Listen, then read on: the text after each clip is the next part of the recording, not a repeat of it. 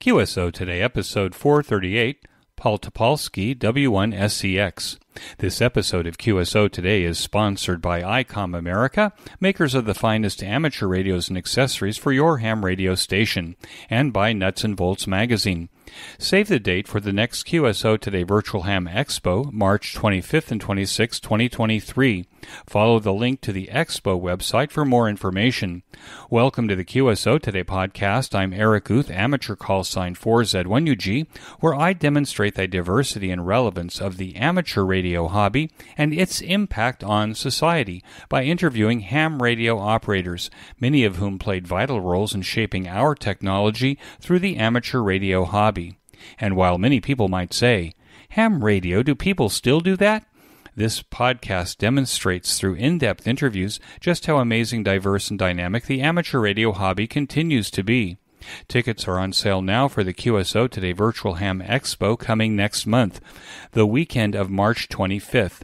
We will be on Pacific Daylight Time and actually start on Friday at 6 p.m. Pacific Daylight Time, March 24th. Our theme is New Amateur License, Now What? And while this might seem that we just want new hams, we really want every ham who is new, returning, looking for a new ham radio direction, or experienced hams that just want to help bring others to success. Please use the link in the show notes page to get to our Expo website and registration. All of the presentations that will be at the Expo are posted on the Expo website. Almost 40 riveting ham radio options for all of us. Paul Topolski W1SEX was my guest in episode 133 in February of 2017, 6 years ago. I wanted to reprise this episode as well as point out that Paul is always one of the first to help us as a speaker or Expo moderator. Paul was just meters from ground zero working the communications center when terrorists struck the 2013 Boston Marathon, killing 3 and injuring hundreds of spectators and participants. Paul shares with me his ham radio story, his experience, and how he continues to make a difference to his community in this QSO Today. W1SEX, this is Eric, 4Z1UG. Are you there, Paul? Yes, I am, Eric. It's a pleasure to meet you this morning. You are dead full quieting into Gardner, Massachusetts. Paul, thanks for joining me on the QSO Today podcast. Can we start at the beginning of your ham radio story? When and how did it start for you? Well, very early on, knee-high to a grasshopper, my father had plugged a lamp into a wall, and sparks proceeded to come out from the outlet, and the whole living room went dark. And I watched his dad change the fuse and then pull a new plug out of the drawer and promptly replaced it on the cord. And I says, "This is really cool." I didn't even know what cool was then, but it was something. And the sparks in the wall kind of sparked something in me.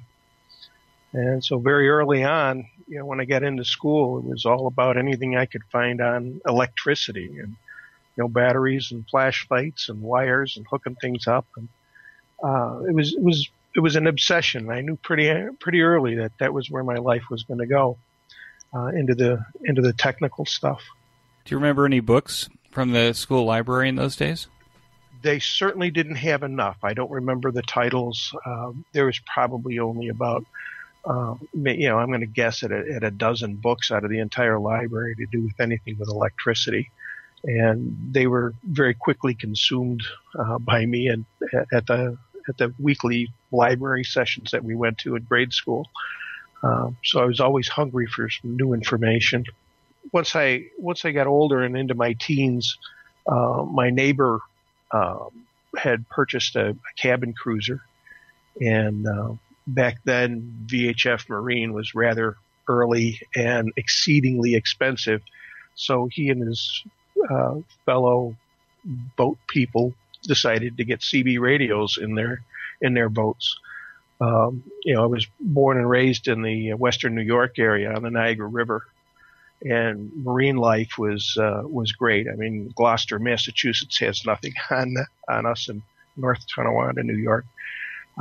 So anyhow, of course the CB came home and made it into his car, and I thought that was absolutely amazing. And the other thing I saw radio-wise that just thrilled me was the Motorola Motrac and the Adam 12 police cruiser. It was a very cool thing for me back then. So I knew that radio was important. And then through the local Radio Shack that had finally opened up in town, discovered shortwave listening, and shortwave listening led to ham radio, and ham radio led to joining a club, and was a member of the club for about 10 years or so before real life interjected itself. And that's where it all basically started for me. As a shortwave listener, did you have a shortwave receiver? Yeah, I had several of them. I had purchased a Night Kit Star Roamer.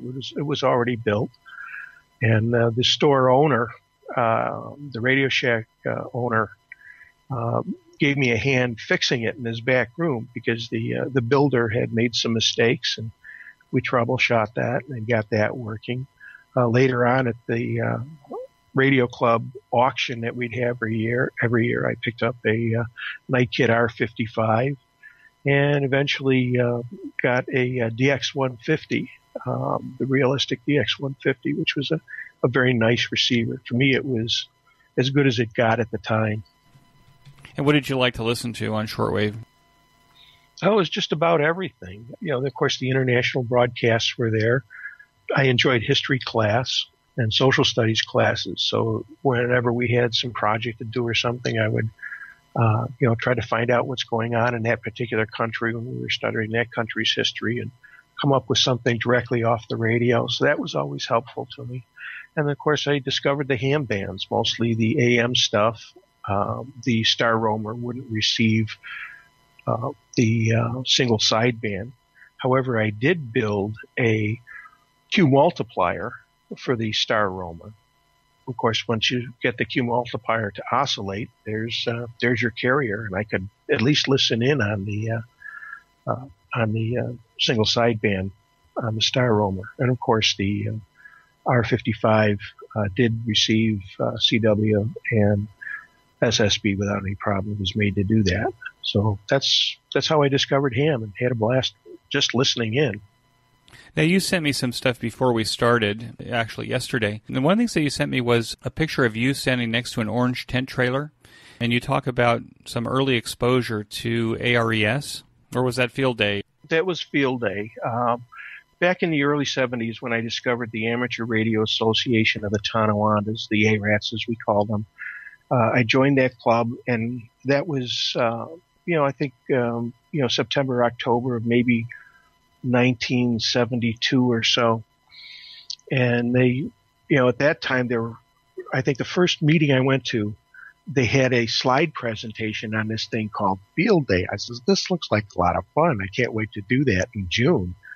And I went down there that June and, was introduced to ham radio through the North Tonawanda Civil Defense and a guy by the name of Walt McDonald, K2VOX.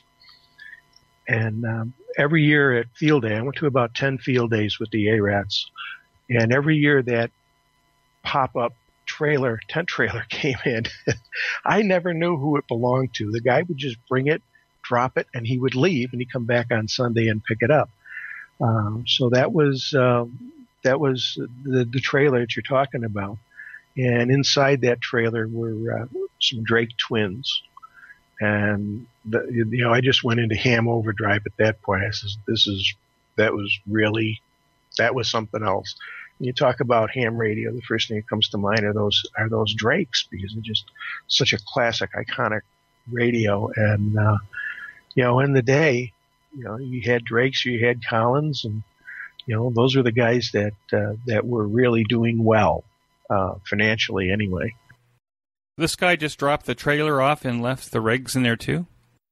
No, the rigs came from someplace else, but he was a club member, and he didn't participate very much. I don't know if he had a job on the weekends or what his story was. I just never knew who owned the trailer, but it was there every year. When did you get your first license? Well, first license came along in 1991. And it was more of a happenstance than anything else. Back in 1990. The wife and I were on a trip back to Western New York, and we got caught in a snowstorm. And we had no idea that the New York State Thruway was closed. And here we are plowing snow in a Pontiac, and three little kids in the back seat. This ain't right. I got to do something.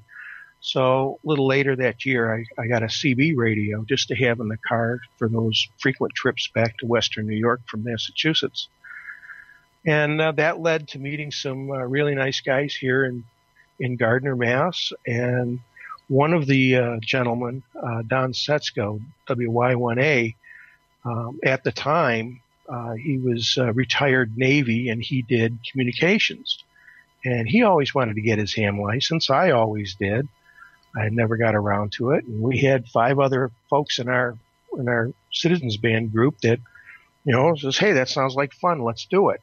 So we had our own little class, and, Don taught the code. I taught the tech stuff, and all but one of us had gotten our license and are still active today. The call sign that you got then was not the one you have now. My original call was November 1, India Papa Golf. November 1, I'm Paul of Gardner. And that was a great call. I enjoyed using that. It was not a bad call for CW. But once the Vanity program came along, I very much wanted to have a sister call sign to the ARAT's call sign of W2SEX. So, I studied hard and got my advanced class license so that when the gate opened up for the advanced class licensees to apply for a Vanity call, I indeed did that. And you can choose up to 25 different call signs. I only put one down, and that was W1SEX. And fortunately, I was granted that call sign, so it worked out for me. So the reason you have the call sign isn't probably the reason that most people hearing your call sign think. Oh, definitely not. It's and that's why I put the QRZ bio up there, just to give some people some reference, particularly when I had that call on my license plate on my vehicle. I'd get questions all the time, and I says, well, yeah, it's about ham radio stuff, and write down on a little piece of paper. I says, go to this website here, and you can read all about it and why I've got that call. It's from your love and admiration for the ARATs group that you would belong to as a kid. Yeah, absolutely. I mean, there were many Elmers there, and some in particular. Then it was a great time, and using that call sign on field day, of course, it got attention. Of course, it probably picked up a few extra QSOs I wouldn't have gotten otherwise. But yeah, it's a great call. It definitely helps out when contesting. So it great call sign. Have a lot of fun with it. You do get chided every once in a while, but most everybody understands. And particularly those that are not hams, once you explain what's going on and they read the bio page at QRZ.com, then it works out nice, and have a lot of fun with it. So do you want to recognize any Elmers or mentors that helped you along the way? Well, in particular, the first one that I met was Walt McDonald, K2VOX. He was the radio officer for North Tonawanda Civil Defense. And Walt was a radio tech by profession. He had his own side business where he did aircraft radios, the direction finding and the communications.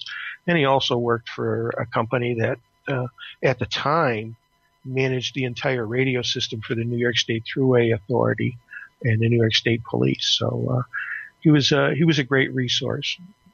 Then we had 2 other gentlemen that were in the club, and they were founding members, Ralph Janowski, W2RPO, and Milton Dexheimer, W2VCI. These guys were great hams, and they did a great job helping me get acclimated to the hobby and taught me an awful lot of stuff. So unfortunately, Ralph and Dex are silent keys now, but they were great guys. Funny story about Ralph. In the late 70s, I studied for and became a paramedic. And I got an ambulance call one day to go to a Columbus McKinnon Company, which made chains, and Ralph was an engineer there. What he did specifically, I don't know. But I get a call to go there one day, and there's a gentleman there, and he's having some cardiac troubles, and I'm zeroed in and focused on taking care of this gentleman in the nurse's office at the plant, and get all the vital signs and do all the stuff I'm supposed to do. And now it's time to move him from the table in the nurse's office onto the gurney to go out to the ambulance. And I literally have Ralph under my arms, pulling him over, and look down, and I'm inches away from his face, and I said, "Ralph, what are you doing here?" And pulled him right over. So it shows you can get zoned in. But Ralph, in spite of what was going on, and he was hurting pretty good, he couldn't do anything but laugh. And we got him to the hospital, and he was fine. But Ralph was a great guy, and Dex and everybody in that club. And I still do make trips back to Western New York. I've been to a few meetings since then. Even worked a couple of field days with him. And maybe even go back this year. We've got a graduation we've got to attend. So hopefully I can get back and work the ARATS field day again this year. Do you remember your first rig? Oh, yeah, absolutely. Two of them in particular, a Heathkit HW101, a ham at the Simplex Time Recorder company that I was working for at the time. He had a 101 that he had purchased sometime, had trouble with it, and did some troubleshooting and couldn't quite figure out what was going on. And so I bought that radio from him for $50 and fixed it back up and had a great time for the first couple of years with the HW101. And then another friend of mine sold me a Kenwood TM2530, which is a great radio, and got a story on that one specifically. But I still have that. I still use it. And today, Don regrets selling that radio to me because it is a really good one. So those were my first two ham radios. And now this message from ICOM America. Got cabin fever? ICOM has the rigs that you need to get into the field or to update your ham shack with a variety of base stations, mobiles, and handhelds. ICOM's newest 2-meter amateur FM transceiver is the ICOM IC V3500, or the V3500. This 65-watt transceiver has a compact body and simple interface. Its features include simple operation with a modern white display, instant volume, loud and mute functions, emergency call and alarm features, and a 4.5-watt audio amplifier for loud and crisp audio. The ICOM ICT-10 is a dual-band VHF-UHF rugged portable that meets or exceeds standard military testing in its IP67 waterproof case. The ICT-10 can withstand any field activities ahead of it. Features include extra loud 1500 milliwatt audio amplified speaker, DTMF front-mounted keypad, 5 watts of output power, 11 hours of operating time, and NOAA weather alerts. The ICOM IC7300 is our favorite high-performance innovative HF transceiver with a compact design that will far exceed every ham's expectations for an entry-level HF transceiver. This innovative HF transceiver digitizes RF before various receiver stages, reducing inherent noise in different IF stages. Features include RF direct sampling, 15 discrete bandpass filters, a large 4.3-inch color touchscreen, real-time spectrum scope, and an SD memory card slot. The IC705 is the perfect sidekick and QRP companion. Base station features and functionality at the tip of your fingers in a portable package, covering HF 6 meters, 2 meters, and 70 centimeters. This compact rig weighs in at just over 2 pounds, with RF direct sampling for most of the HF band and IF sampling for frequencies above 25 megahertz. The IC705 features include a 4.3-inch touchscreen with live band scope and waterfall display, 5 watts with a BP272 battery pack, and 10 watts when connected to 13.8 volts DC. Single sideband CW, AM, FM, as well as full D-Star functions. Micro USB connector, Bluetooth, and wireless LAN. Integrated GPS with antenna and GPS logger. Micro SD card slot, and a speaker microphone, the HM243, which is included in the package. The perfect accessory for the IC705 is the optional backpack, the LC192, with a special compartment for your IC705 with room for accessories and your lunch. Designed from user input, the ICOM ID5100A is mobile radio innovation taken to the next level. This rig offers an intuitive user touchscreen interface and connects with Android devices and Bluetooth headsets via the optional Bluetooth module. This mobile rig includes up to 50 watts output power, integrated GPS receiver, DV-DV dual watch, DV-FM repeater list function, D+ reflector linking, and SD card slot for voice and data storage. Finally, the ICOM ID52A is a VHF-UHF dual-band portable with D-Star and FM functionality in a beautiful handheld package. This radio supports conventional FM communications and D-Star simplex repeater regional worldwide calls over the D-Star Internet network. The ID52 features include a full-color 2.3-inch waterfall display, VV, UU, VU, and dual DV mode, integrated GPS GLONASS receiver including grid square location, micro SD card slot, micro USB for data transfer, programming, and charging, and it is IPX7 waterproof. You can share the Android app for D-Star operation, battery pack, and headsets between the ID52A and your IC705. So there you have it, the wide variety of complementary ICOM transceivers to open up the coming spring SOTA, POTA, contests, DXing, and EMS operation. You can find out more about these fine rigs by clicking on the ICOM banner in this week's show notes page. And when you visit an ICOM dealer near you to purchase one or all of these rigs, be sure to tell them that you heard about it here on QSO Today. And now back to our QSO. Let me go back to the HW101 for a minute, because I see in a picture on your QRZ site that the HW101 is the centerpiece of your current ham station. At a time when I think that the HW101 was considered an entry-level transceiver, is it still the centerpiece? I see it, but is it still the centerpiece of your ham radio operation? To be upfront with you, Eric, right now I don't have anything on HF.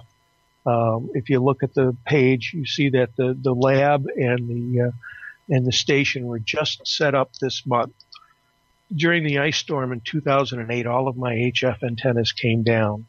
All of my equipment made its way over to the EOC where I was teaching classes, tech classes at the time. So I've got the station set up. It's going to remain as it is. And as soon as I get some HF antennas back up on the air, that stuff is going back on the air. And the HW101 is going to be the centerpiece rig. That's where I'm going to be doing most of my operating. I just like that radio so much. Heathkit, I think that was Heathkit's best-selling ham transceiver. The price was right. The performance was good. That CW filter in there is phenomenal. And it really is a great radio, and I really do enjoy operating the HW101. The Kenwood 690s are superb. I've got them set up just the way that I want them with the filter packs. But the HW101 is definitely my favorite rig, and is going to be that's the one that's going to be driving the SB200. You could say that's going to be the centerpiece. Absolutely. What's your favorite operating mode? Well, obviously, at this time, it's single sideband and RTTY. I really do like the old RTTY mode because it's the first exposure I had to RTTY was in the January ARRL RTTY contest, and I had just gotten the PK232. I had just gotten one of the 690s at the time, and I got on the air and watched that contest, and it wasn't like a contest I had done before. There was always a nice little exchange, and not a full QSO, but there was always something going on conversation-wise with every contact. And I also started looking the call signs up, and they were, not generals didn't seem to be as common as advanced and extra class operators. It was a very classy contest, and I really enjoyed it. So I've always had a good feeling for radio teletype. I'm not doing digital modes at the present time, any of the sound card or software defined modes or anything like that. But that will be coming here in the near future. But radio teletype and, of course, single side ride are my favorite. CW, yeah, I could hold a conversation at 5 words per minute if I had to. But it's my goal to get my speed up for field day this year. So once the HW101 goes back online, yeah, that's going to be my main CW rig. In spite of the filters in the 690, which make it absolutely great, I just really enjoy the older gear and the HW in particular. Did ham radio and electronics play a part in the choices that you made for your education and career? Well, in my education, ham radio really wasn't an influence because it came along after high school, essentially, for the most part. It was more that ham radio enhanced my career than made the career choice. Give you an example. In my current line of work in law enforcement, you have a lot of, as a matter of fact, almost all police officers who really don't have a clue about radio, how it works. They just expect and demand that whenever they push to talk, that they be heard. And not understanding radio puts them at a disadvantage. You get out there and you have an emergency and you have to get through, and you're in a bad part of town, and you need to have a clear view from your antenna to the repeater. And taking the radio off the belt sometimes makes a huge difference. So simple things like that from a communications perspective. Being a ham, I can communicate over the radio better than others. From a technology standpoint, one of my primary jobs is crime analysis, and knowing and understanding technology, I think makes me a better officer because I can utilize that technology to help me do my job, whether it's analyzing calls through utilizing database, MS access, computers, and all the technology involved in that, to hacking a cell phone, being able to reconstruct a hard drive when the pedophile thinks that he's erased all his files and the evidence. No, that's not true. So knowing and understanding that, you have a computer that's running a desktop unit, and you suspect that there's pornography on there, child pornography, for example. How do you preserve that? What's the proper steps to preserve that? What are the proper steps to preserve text messages on cell phones and so forth? And having a good technological background, I think, gives me a better opportunity to help solve those cases above what other police officers do. It's opened doors for you, essentially. Yeah, most of my life was spent in the technical business. I was a senior sales engineer at a company here in Gardner, and worked there for 25 years. And that was a great career. And of course, all of the experience of ham radio and electronics was what I did. But once that time passed, and I chose another career path, it certainly opened doors, to say the least, and has made me I think a superior performer in some aspects. So the career path that you're on right now, is that we were talking a little bit at the beginning about the bucket list. Is this a bucket list career change that you've made? No, I think it's more happenstance. We were talking about my education path. High school was not a good time for me. It was, I enjoyed technology, I understood technology, and you get that geeky label, which nowadays is kind of cool, but way back then, not so much. So high school was not a good time. Consequently, subsequent to that, it was great, but I really didn't want to continue on going to school, so I never went to college directly out of high school. I have, however, continued my education, but none of the courses that I've taken were centered around a particular degree path. In other words, what I was doing at the time was the education that I was looking for, what subjects I needed to learn to improve my job performance. Those were the subjects that I was taking.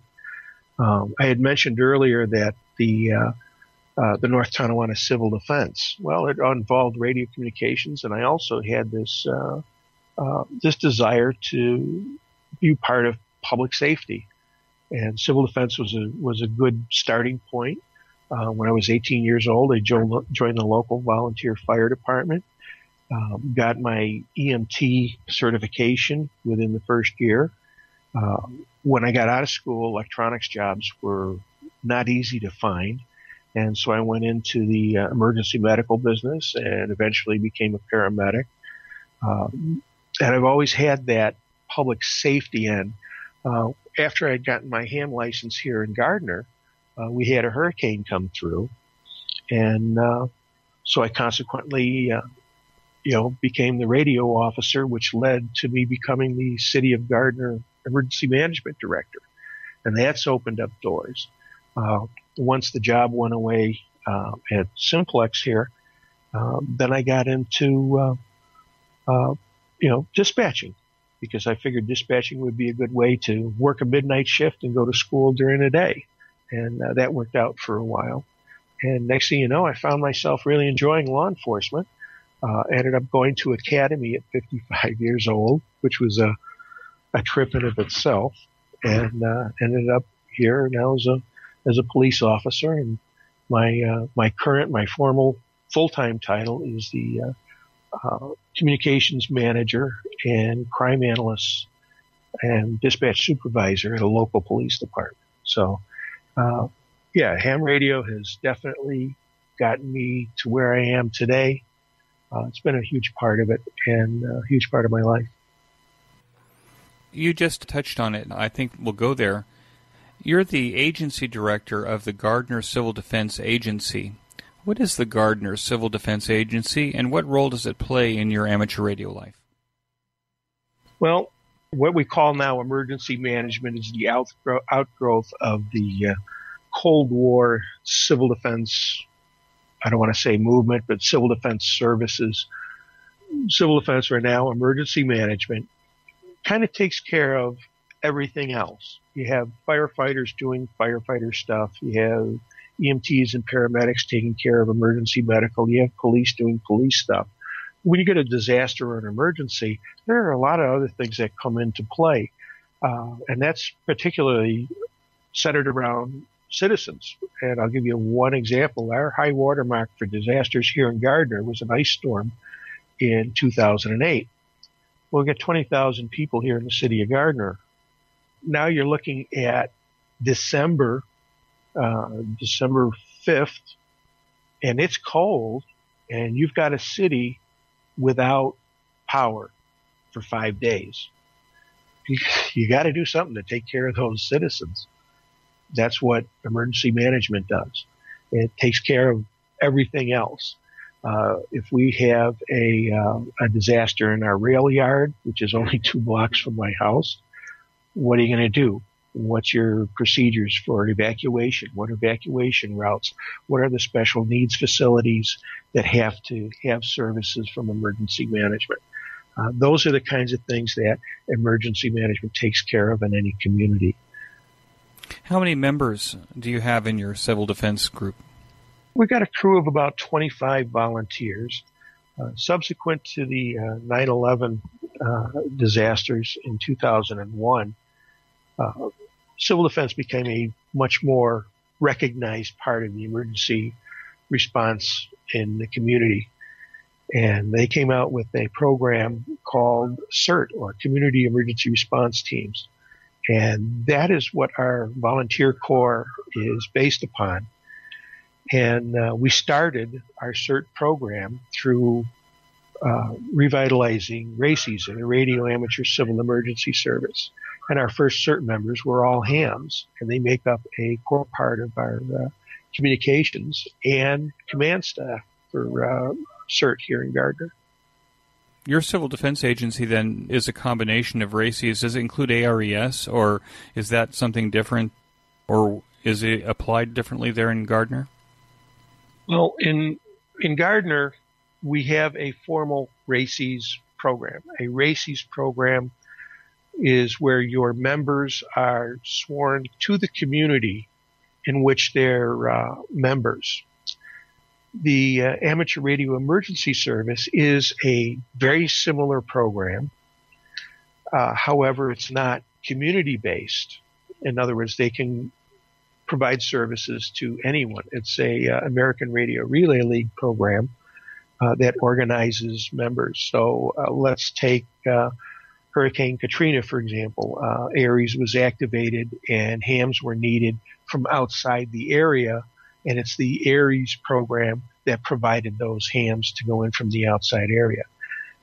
In Gardner, if I have a disaster or an emergency such as we had in December 2008, I have members of my group that make those initial services, provide those initial services, and then I request ARES from Worcester County and the rest of the ARES system that will come in and supplement the RACES program. What kind of training do your 25 volunteers have to have in order to be able to participate actively? Well, the CERT program, which was actually created as part of Homeland Security Presidential Directives 5 and 8, provide for a standard curriculum that is used across the country. Citizens want to help out during disasters. They really do. If you look at the Loma Prieta earthquake, I think it was back in 1987, 89, something on that order, you saw pictures of buildings collapsing and buildings on fire and fire department responding and citizens coming from absolutely out of everywhere, humping hose for the fire department and helping out. So when a disaster happens, people want to help. They will help, whether they have direction or not. But with the CERT program, it now gives us the opportunity to come up with a standard curricula to train people to help out and maintain their personal safety. The CERT program also emphasizes, and as a primary goal, how to keep your family safe and prepared for disasters, so that, number one, when a CERT member comes out to participate and help out, their family is taken care of. They know that their family is safe because they've prepared ahead of time. So there is a standard curricula that everybody goes through in the program. For the radio portion of it, we have nets every week that we practice on, and all of our RACES members are familiar with the radio systems at the EOC. And yes, amateur radio is a very large portion of that, but these hams also operate public safety radios, which includes everything from local police and fire to regional fire and even the state police radio that we have that will allow us to contact every other police department in the county. So it is a pretty extensive training program. It's a lot of fun, and we hold classes, a couple of classes every year. I want to take a minute to tell you about my favorite podcast, the Ham Radio Workbench Podcast, with George, KJ6VU, and now joined by Rod, VA3ON, Mike, VA3MW, Mark, N6MTS, and Vince, VE6LK. Every 2 weeks, George and company offer up a status report on the many amateur radio projects on their workbenches and explore projects on their guests' workbenches. This group is project active, and prolific, covering many technical areas of amateur radio. So the next time you want a deep dive into ham radio electronic project building, or to learn about technology, tools, test equipment, construction techniques, and the rest, listen to the Ham Radio Workbench podcast, available on every podcast player and channel. Use the link in this week's show notes page to get to the Ham Radio Workbench podcast directly. And now back to my QSO. Can you describe the greatest reward that comes from your involvement in your amateur radio emergency group, or maybe just in the Gardner Civil Defense Agency? Going back to that ice storm again and watching what happened in the shelters which we were managing, it was a really great feeling when you have hundreds of people packed in a school. They're going to be in there for days, and it was a very large communal experience. Down the hallways of the school, you've got cots, you've got families in clusters, and people says, well, what can I do? Can I volunteer? Can I do something? And they come up and says, yes, we've got a gymnasium. It's all full of kids. We've got some teenagers coming in. Can you go create some games and have some games with the kids in the gym? Or, hey, yeah, we've got some videos in the library that we're playing. Helping out with the kitchen staff for feeding. It's a great feeling to know that you're helping people. You're making a difference in their lives. You're taking a bad situation and at least making it livable for these folks out there. That's a huge reward in of itself. And then for the CERT members, it's great to find a CERT member that wants to come out and help out. And then you're training them, you're giving them knowledge, you're giving them new skills, you're introducing some of them to ham radio, and I've had a lot of them become hams just to do the communications work because they see the value of it. So, yeah, all the way around, it's a great, rewarding experience for me personally in just about every aspect. On the radio communications front with your emergency group, are you experimenting with or trying new digital modes for passing messages or upgrading equipment to modern, quote-unquote, equipment? Is that the direction that you're going, or would you give advice to other groups to maybe not do that? What mode are you guys in? We are mostly in the voice mode. CW doesn't even come into the picture, particularly because the vast majority of the group are no-code technicians. We do have our radio equipment set up so that we can also work on the Mars frequencies. We've got some Mars members as well. Mars is mostly digital nowadays, but the expense of adding those particular modems, it doesn't really fall into our budgetary expense range that we can afford to do that. We do have the WinLink system, which works on packet. Other than that, right now we're not doing anything, PK31 or MT65 or anything like that. That just doesn't suit what we're doing at the present time. It's something I'd like to do here in the near future. Our radio equipment is pretty much up to date. Our main HF rig is a TS2000 from Kenwood. Fabulous radio. It does so much, but not at the present time are we doing anything particular in digital other than WinLink. You were actively working the Boston Marathon in 2013 when terrorists set off 2 bombs near the marathon finish line, killing 3 people and injuring hundreds of others. Can you tell us the role that your group played as this tragedy unfolded? Well, the Boston Marathon is a worldwide event. It's like having the Super Bowl come to your community every single year. Active planning is 6 months. However, there's always something going on year-round for the next marathon. Planning for the next marathon starts 2 weeks after the marathon is run, where we recap and look at what we did and what we could do better.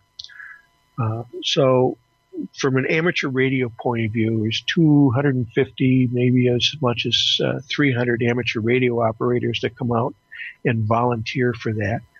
That's set up in 3 different distinct sections. You have a start line group, you have a course group, and my group, which was on the finish line. So it's a huge undertaking.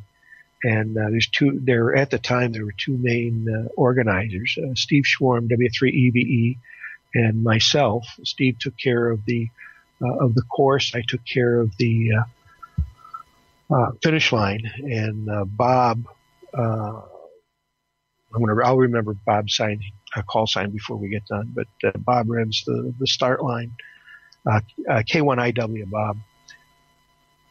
So it's three distinct groups. The course group is the largest because you're covering all 26 miles in a linear course, which is unusual for a marathon. They're usually circuitous in one way or another. So as the day goes on, the first group to start is the start line folks, and of course they finish first. And then the finish line people pretty much finish last. We're out of there at 7 o'clock at night. We're arriving at 5:30, 6 o'clock in the morning, setting up. So it is a really big ham radio operation. Just to tell the story of when the bombs went off, I had a glitch in the morning. The flash drive that had all of my volunteer data on it got left back at home. So here I am with a room full of about 80 hams for the finish line, and I'm literally recreating the assignment lists right there on the spot. And we got through it okay.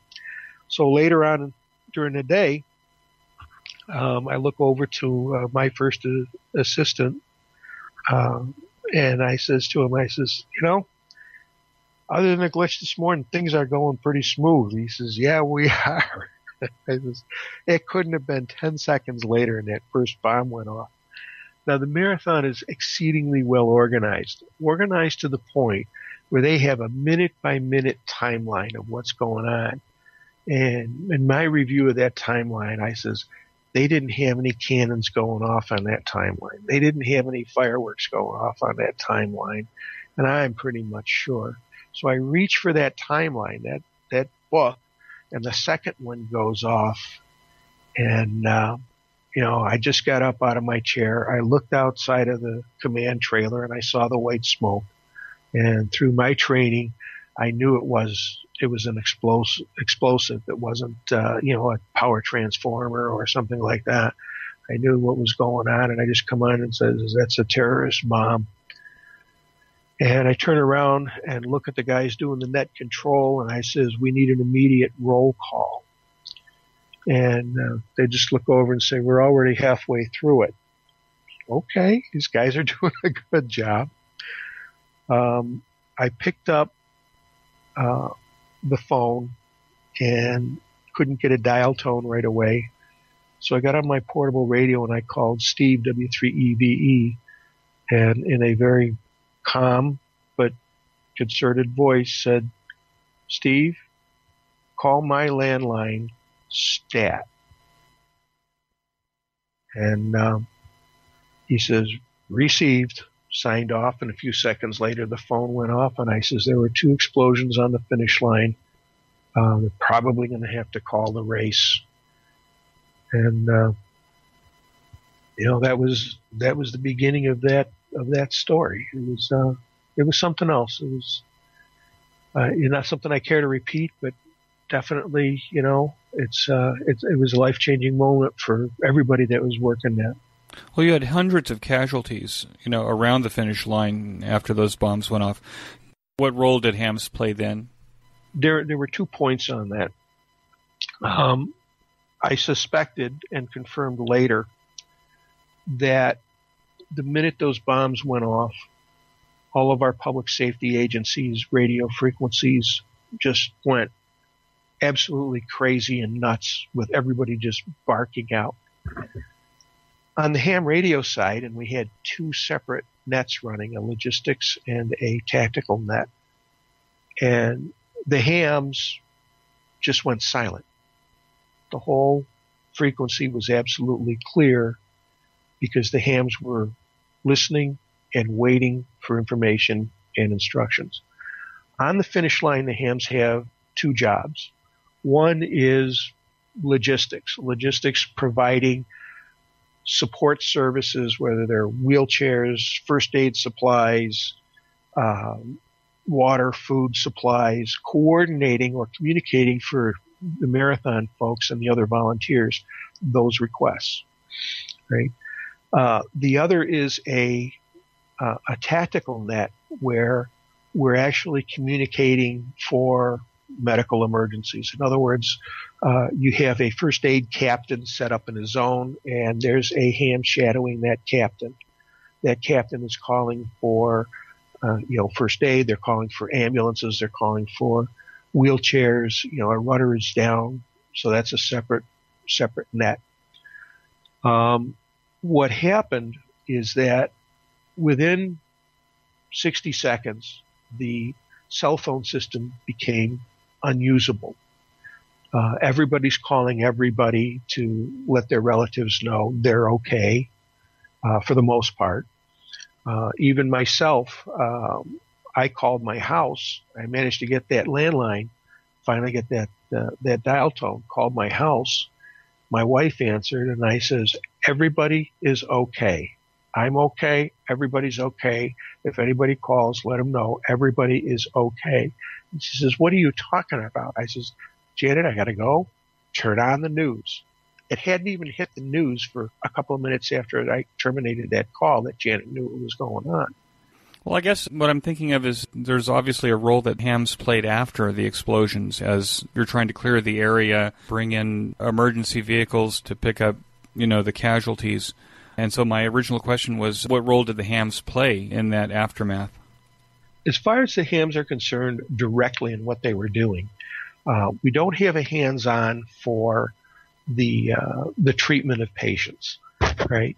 We're there to be the personal assistant of an official, whether it be a team captain in one of the zones, and the zone is where you have nurses, EMTs providing direct care to runners that require it. We have orthopedists, doctors of all kinds that are on the course and in the two medical tents. The only communications between the doctors, the medical tents themselves was ham radio. Cell phones were gone. They were totally useless during that event after those explosions. So it was the hams that provided the logistical communications and the tactical communications for the medical tents and the treatment of those patients. Right? We have police, fire, and EMS, and Boston EMS is world class.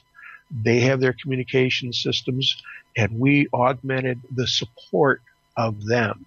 So our customer were those other agencies, and particularly the communications between the two medical tents was critical.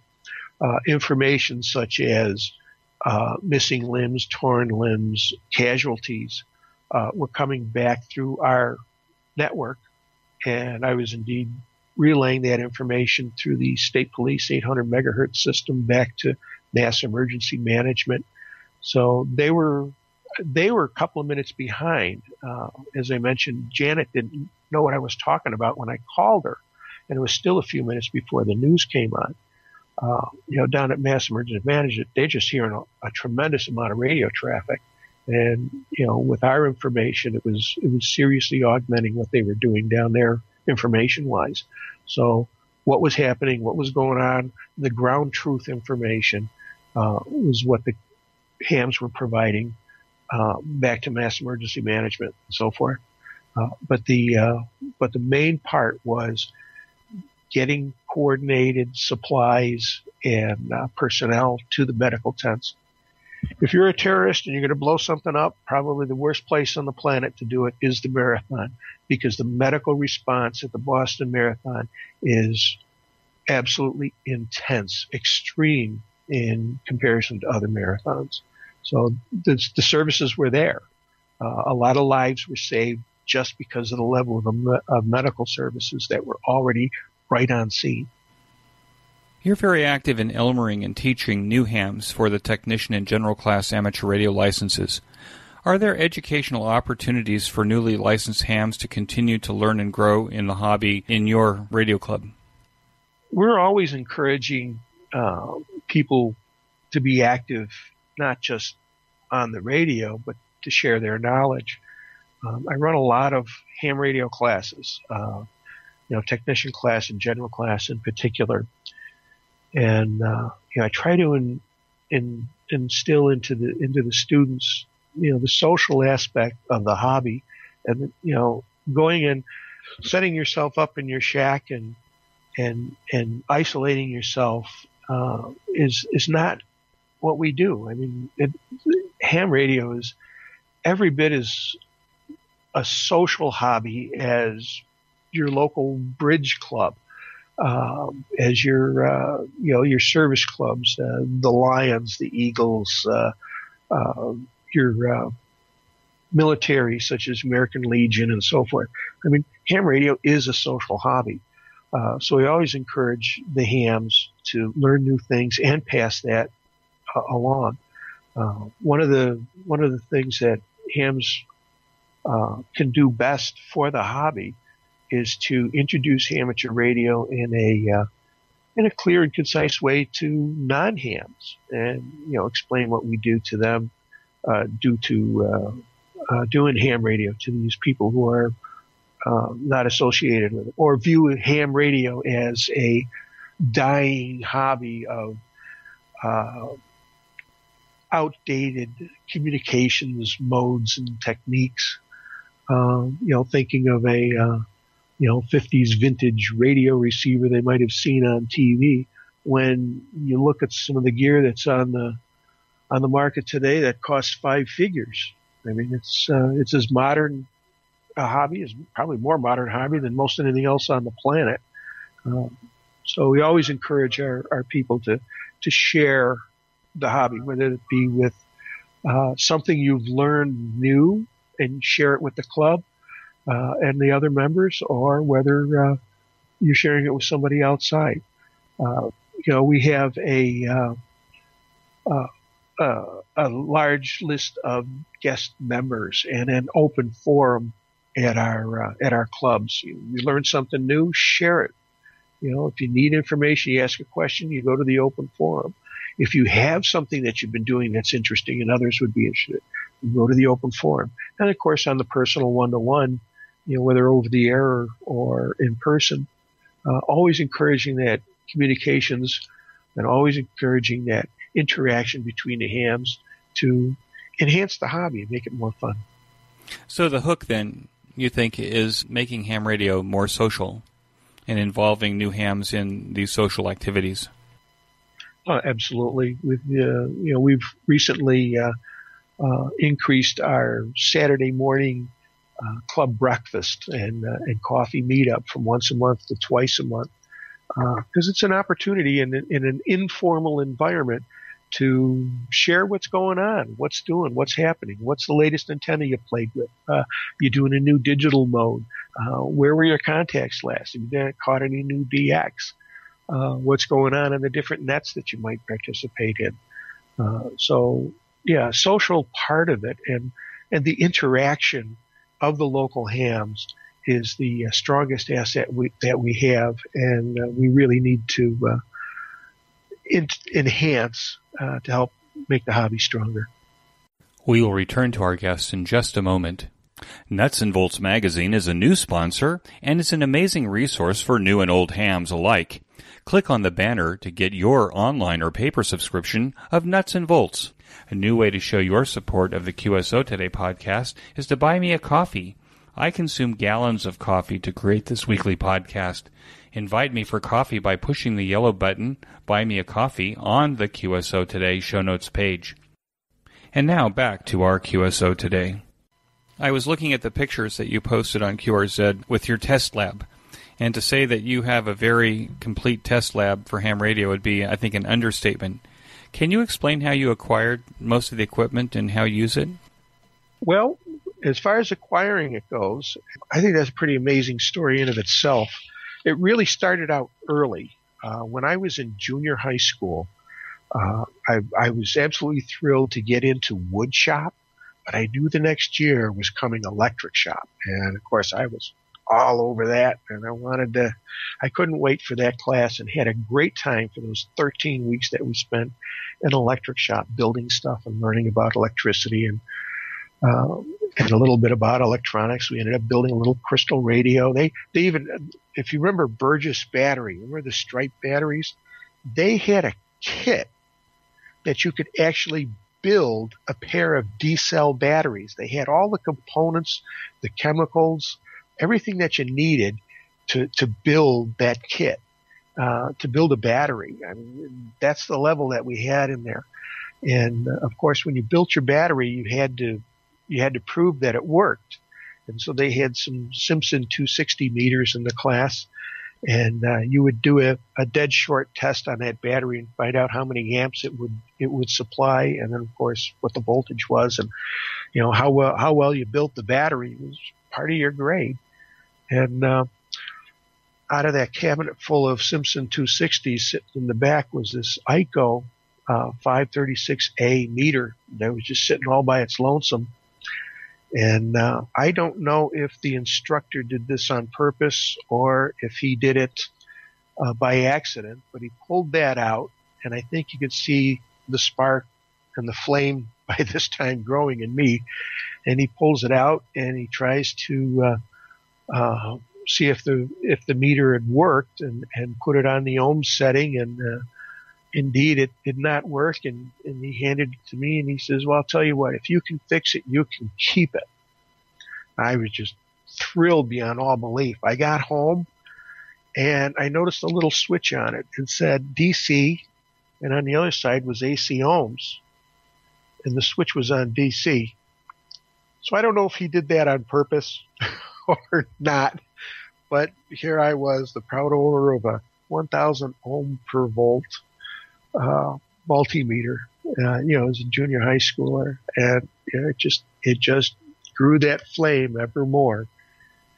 And then, of course, working through high school, I was at a radio and TV shop and learned what the limitations were of a 1,000 ohm per volt meter, and started purchasing test equipment. And when I made the move from Western New York here to Central Massachusetts, a lot of that stuff, but not all of it, was sold off before the move. But certain things like my first Tektronix oscilloscope, my 453, that came along. A bunch of other stuff that I had came along, and the fleet, if you will, has been growing ever since. The neat thing about all of this stuff is I would come across stuff more by happenstance than anything else. Somebody had an old piece of gear. He says, here, you want this? Do something with it. My IM-28 Heath kit was just one example of many of those things. I haven't paid a lot of money for equipment. I did buy a new oscilloscope and a new signal generator, a power supply, and a few other new things, but not a tremendous amount. I actually sat down and tried to remember what I've spent my entire lifetime on test equipment and come up with a figure of $2,300 over my lifetime. That's an amazingly low amount of money spent on a lab. I get a call one day from a teacher at a local Votech school, and he says he's interested in some Tektronix equipment. And the natural answer to that was, well, yeah. And he says, well, put a letter together thanking the school, what you would do with some Tektronix equipment and how you're going to use it. Come on down and collect it. They were going to throw the stuff in a recycle bin, and they were going to pay some really big dollars to get rid of this Tektronix stuff. So next thing you know, I've got 4 7,000 mainframes, a curve tracer, a TM503, which you can slide different instruments into, and just for the cost of a few minutes in front of the computer and a letter saying thank you.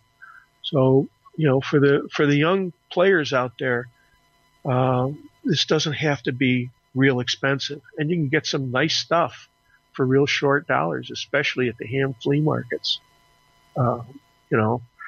there's a gentleman out there, Vern, and I forget what his call sign is, but if you Google the $10 test bench, Vern has made a point of finding, refurbishing test equipment that he's purchased for either next to nothing, or $10, and very rarely anything over that, and show you how to set up a complete test bench for $10 an instrument or less.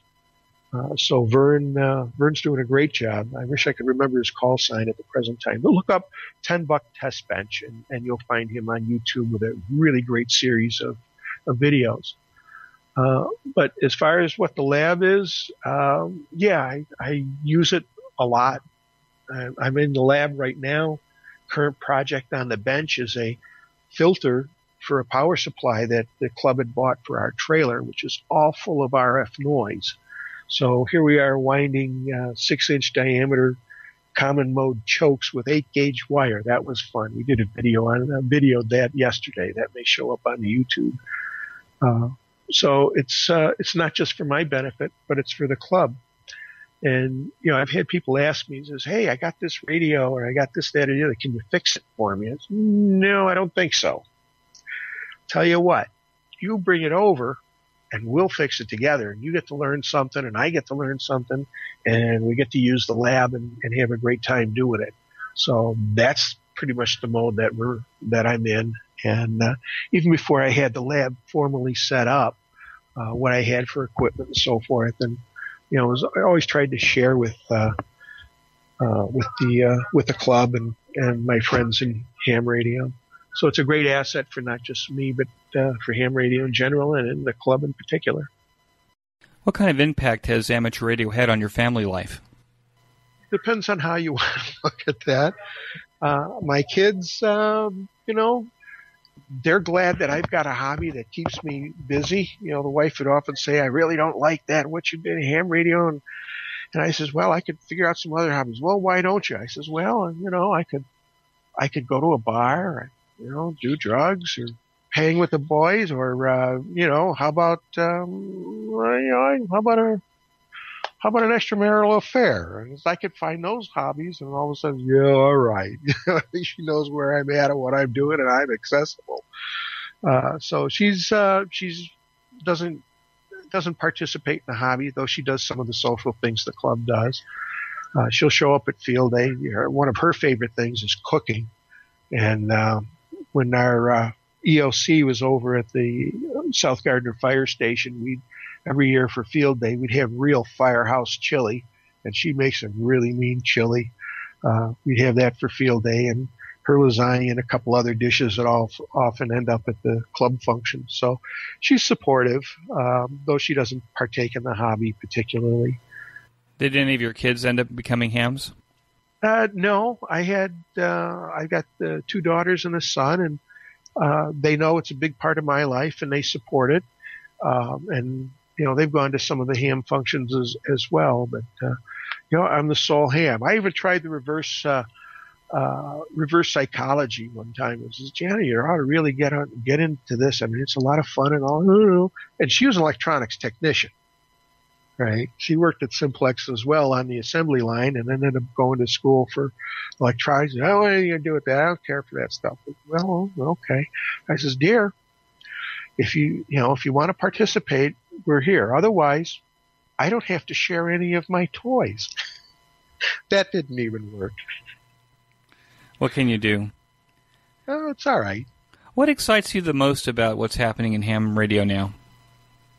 I think right now, the innovation that we're seeing in digital communications, particularly at HF, it's absolutely fascinating, where you can dig signals out below the noise level. I mean, like, holy cow. I wonder what the military is thinking of this. I know they've got a lot of advanced stuff, and maybe they're already doing it. I don't know, but all of a sudden, we were having this discussion at breakfast yesterday where Jack W1PF said, he says he's doing 80-meter international contacts long after propagation has gone away for every other mode on JT65. I mean, it's just a phenomenal communications mode and the discoveries that are going on in that area. You're looking at the new radios that are coming out. I'm not really particularly keen on operating a radio from my laptop or my desktop computer. But when you have something like the ICOM 7300 come out, where it's all SDR, but looks like a real radio, that's exciting. You need a new feature or there's something you need to change in it or they find a problem. You're not in there soldering. It's a software update. No problem. That I think is right now the most exciting thing going on is what's happening with this real cutting edge technology. Go back to their previous comment about what people think of ham radio. They think of, the old guy in the closet with this old gear and, not really understanding how advanced amateur radio is. Just all the new stuff is just fabulous. It's amazing. And the pricing is amazing too. I'm working on a radio for a ham here in town, an IC 775 that he would like to sell. And it's just about ready to go. But every minute I wait, the resale price on that thing seems to be going down. Discussion at breakfast yesterday. I says, I've still got the 775. And he says, well, you were looking for $1,000 for it. But for $300 more, I can get a 7300 and I can do so much more with it. How can you argue with that? A brand new radio that is a top-notch performer compared to something like ICOM flagship radio 15, 20 years ago. It's just absolutely amazing with the new stuff. That's the most exciting part right now. Right, the new stuff sets a new bar for evaluating things, which means that for people that are entering the hobby that may not have a lot of money, there's some really fine rigs for not a lot of money. Absolutely. Even if you go to an entry-level rig nowadays, I think the ICOM 718, I believe, is one of them. I mean, they're just fabulous radios. They work really well, and, does it work as well as a KWM2A? I don't know. I've never worked a KWM2A, but I know you get on the air, you listen, and you make contacts. And it's very, very short dollars compared to what it used to be. I remember, when I was in the TV biz back when I was in high school, you're looking at when color TV first came out, it was $500, $600, $700 to buy that TV back in the late 50s, early 60s. And then when I got in the early to mid 70s, they were the same price.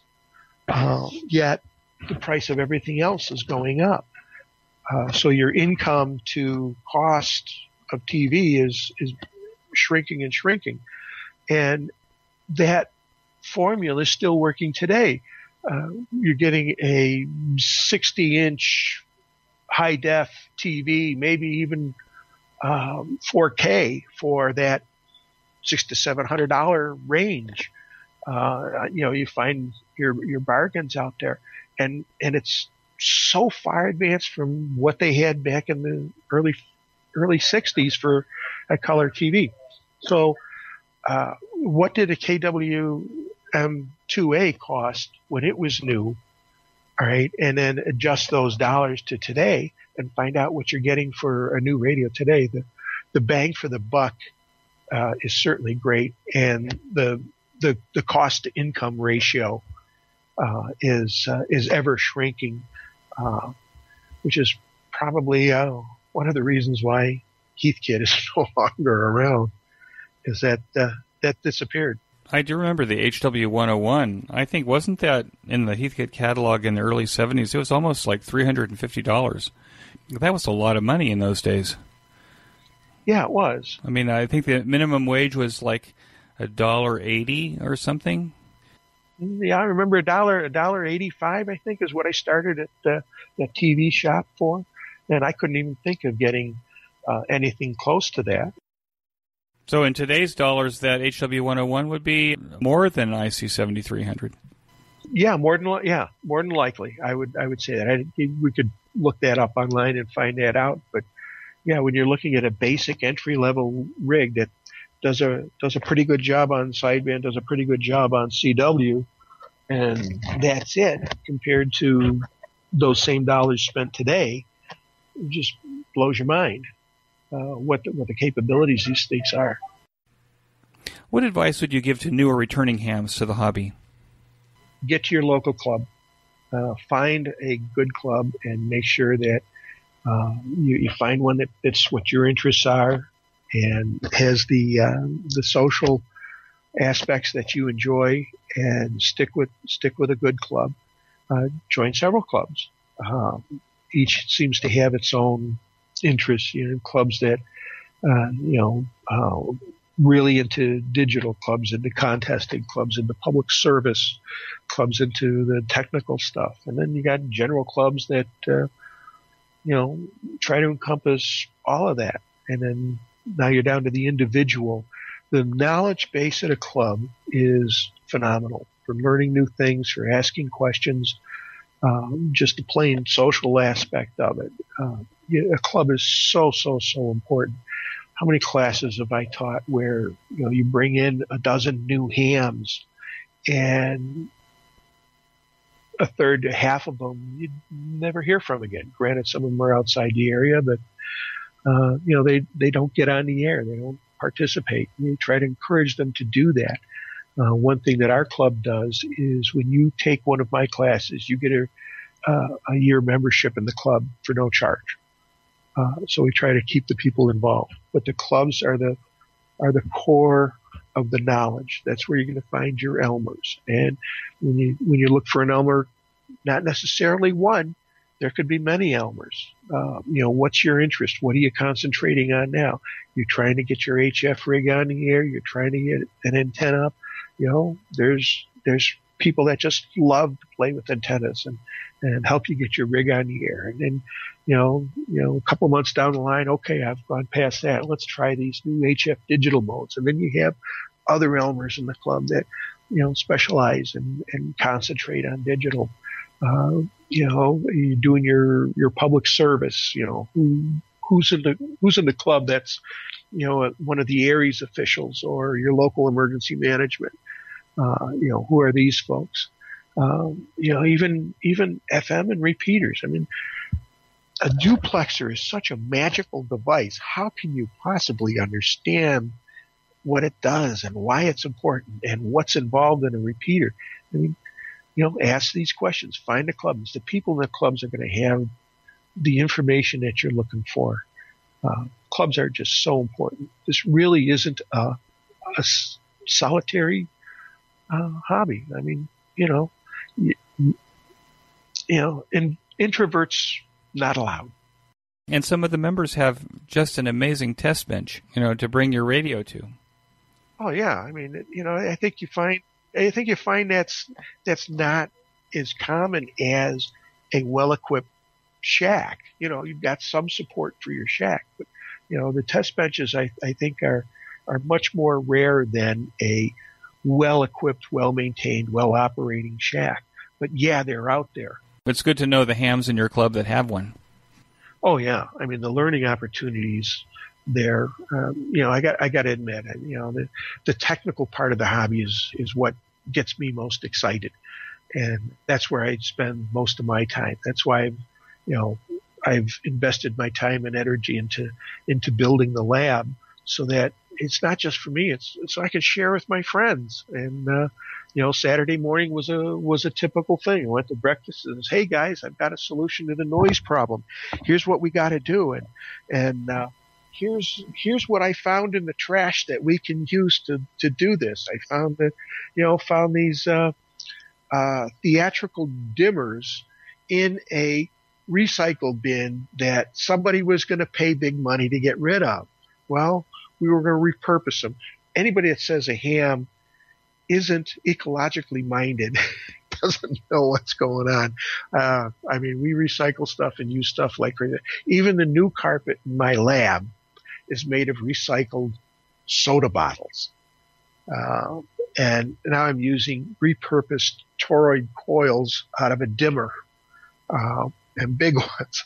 So here we are trying to wrestle 8-gauge wire on this toroid to make a common mode choke for the filtering circuit. And, breakfast, hey, he wants to come over and help out. And he says, winding this coil's a 2-man job. They were amazed. It really was a 2-man job to wind this coil. So, that, you got a problem, you got a question. One of the things we did at the club, I get questions about refurbing old equipment, particularly tube equipment. I says, well, number one, you don't want to do that unless you've got some help, if you've never dealt with high voltage stuff before, because it will bite you, and sometimes bite you in the worst way. But if you want to learn how to do that, a great place to start is refurbing the necessary equipment to refurb radios. So I says, go to the flea market, and the flea market that we had, the last one, people were running around buying up all the VTVMs. Everyone that was out there seemed to have gotten bought up. And I think people were thinking, why are the VTVMs going like crazy? And it was because our club members were going around buying these things up. And he says, we're going to bring them back. We're going to do this 1 hour before club meeting. We're going to have this session. And we're going to, all right, step one, we're going to look at your VTVM. We're going to get your documentation. We're going to identify the capacitors and the components that need to be replaced, like the selenium rectifiers. And that's going to be step one. And we're going to get a bill of materials together. We'll order the parts, and the next one we'll start tearing apart and rebuilding our VTVMs, refurbing them, and then we'll have a calibration session. And then we'll put them all together and see who wins the prize for having the most basket case to the best looking and best working VTVM. And it was a fun project.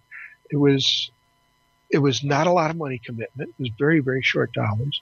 It was an opportunity to do something that you hadn't done before. You're learning something new, and you're also discovering, do I really want to get into refurbing old equipment now that I know some of the steps that are going to be involved?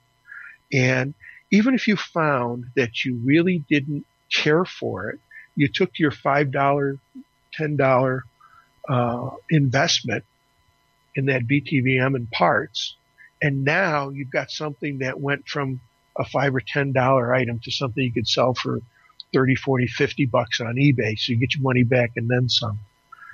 So it was a win-win situation all the way around.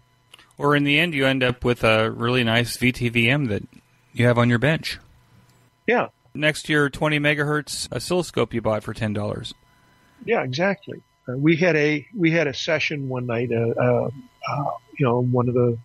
have a technical talk or a guest speaker, and I brought in my array of analog and digital meters, and I sat a guy down with my ICO 1000 ohm per volt meter, and I says, here's a circuit. And I says, you remember Ohm's law? And I had two 100K resistors in series. And I says, we're feeding 10 volts into these 100K resistors. So if you remember your Ohm's law, remember that from technician class, it will evenly divide, so we should measure 5 volts across each one of these. And everybody, yeah. I says, okay, come on up. And he puts the 1000 ohm per volt meter across one of those resistors, and he's reading nothing. I says, well, are you sure you've got the source voltage? And he measures across the source voltage, 10 volts right on the money. I said, and then go, well, maybe that resistor's bad. Go across the other one. And he goes across the other. There's no voltage there. And he says, well, what's going on? Well, one of the resistors is open. I says, well, try and take the power off, do a resistance test. And he had continuity. Where'd the voltage go? Where'd the voltage go? And then he eventually went from 1,000 ohms per volt to 20,000 ohms per volt to 100,000 ohms per volt on the meter. And now you're starting to see the voltage, and you're explaining where it went to. Now they understand why a high input impedance on a VTVM is important, particularly if you're working on tube circuits that are high impedance. So it's those kind of little lessons that, like to bring along. And yeah, having a VTVM is a must for everybody, right? And, a digital multimeter has the same input impedance, but oftentimes a digital multimeter isn't going to help you when you've got varying voltage or you're trying to tune a circuit. So, just those kinds of lessons are important, and you bring those little tidbits along to the club, and it just enhances everything. Paul, I want to thank you so much for joining me on QSO today. I know that you did a lot of preparation before our QSO, and I think it paid off because this was a lot of fun, and I think that the listeners as well as myself will enjoy this immensely. So with that, I want to wish you 73, and thank you so much for joining me on QSO today. And 73 to you, Eric. I really appreciate what you're doing. Your QSO Today podcast is a great service to the hobby. We have a lot of history, and a lot of it's already written down, but I'm glad you're capturing some of the personal history and some of the personal passion that goes on in the hobby. I thank you very much. Your service is much appreciated, at least from this laboratory position. So, again, 73, thanks. It's been an honor, and hope to catch you on the air someday soon. Okay, Paul, 73. Bye-bye. That concludes this episode of QSO Today. I hope that you enjoyed this QSO with Paul. Please be sure to check out the show notes that include links and information about the topics that we discussed. Go to www.qsotoday.com and put in W1SEX in the search box at the top of the page. My thanks to ICOM America for their continued support of the QSO Today podcast. Please show your support of this fine sponsor by clicking on their link in the show notes pages. You may notice that some of the episodes are transcribed into written text.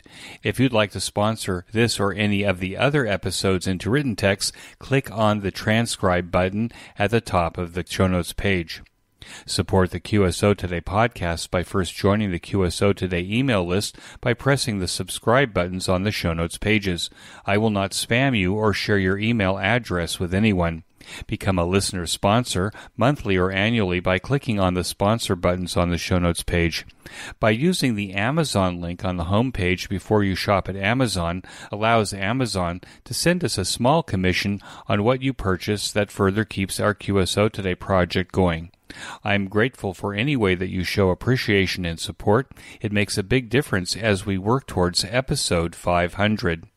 QSO Today is now available on a large number of podcast players and now a host of podcast services and applications. We are Podcast 2.0 compatible. I now use the Fountain podcast player to listen to all of my favorite podcasts.